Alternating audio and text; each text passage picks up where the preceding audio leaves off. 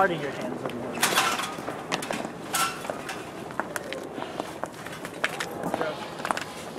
Sure. Are you gonna jump over? Oh, okay. Whoa.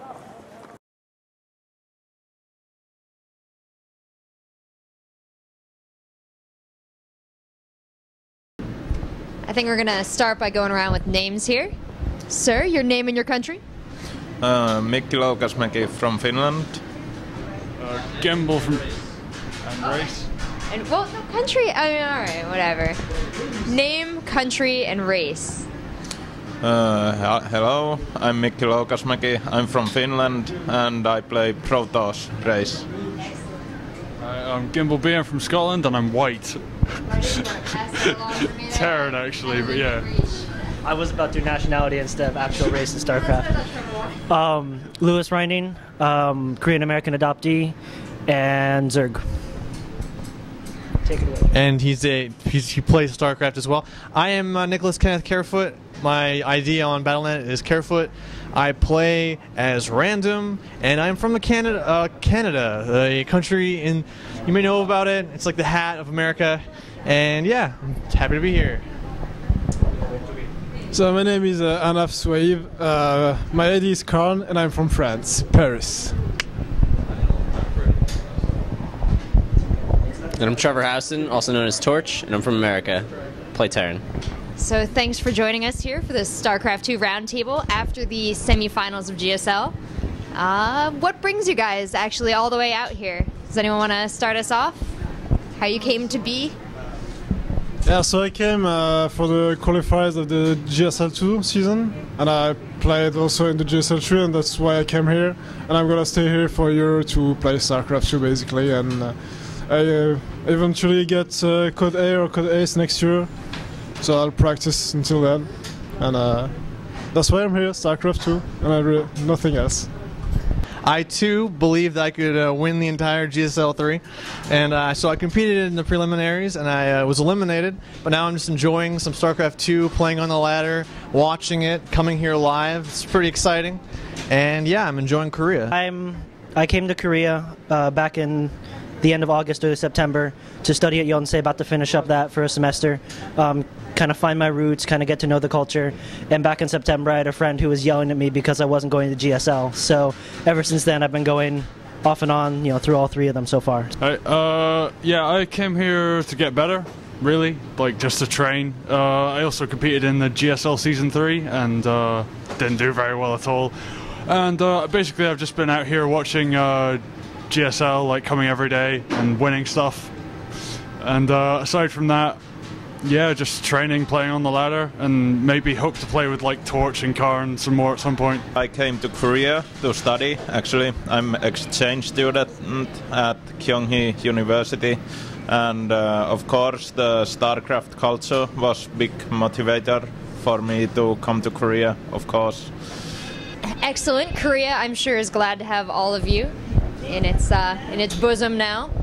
So you guys have been coming to these GSL events, some of you competing, all of you enjoying your time and coming out to watch, dedicated. We really appreciate you guys making the effort to come out to every taping, and I know you've been winning a lot of stuff at the raffles.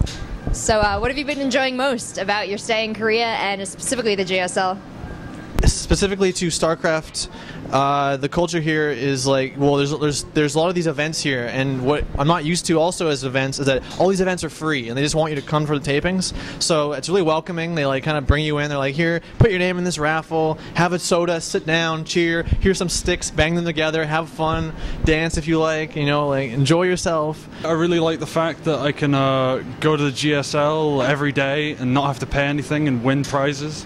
I think that's awesome. The games have been great as well. Round of 64 was a lot of stomping, but ever since then it's been really good. I really like the fact that Jinro's doing really well and like showing people how to play Terran properly. What else? Girls are nice. Yes. He fancies the raffle girl, and he is going to ask her out at some point. She is, however, incredibly cute, so respect. Tomorrow I get my question. Okay. Actually, the culture and the people here are very nice. I've been surprised because in Paris People can be nice, but that's not really what's happening every day. I have been to 2 qualifiers, season 2 and season 3. Oh, well, of course I didn't manage, but it was fun. I enjoyed being there, talking with these nerds. I have been really enjoying my stay here in Korea. I've stayed in some different kind of places. When I first got here, I was in a Jimmy Bong. Then I moved into it's basically a dormitory for these kids who go to school here. And now I'm in a Goshubong, which is basically like a closet.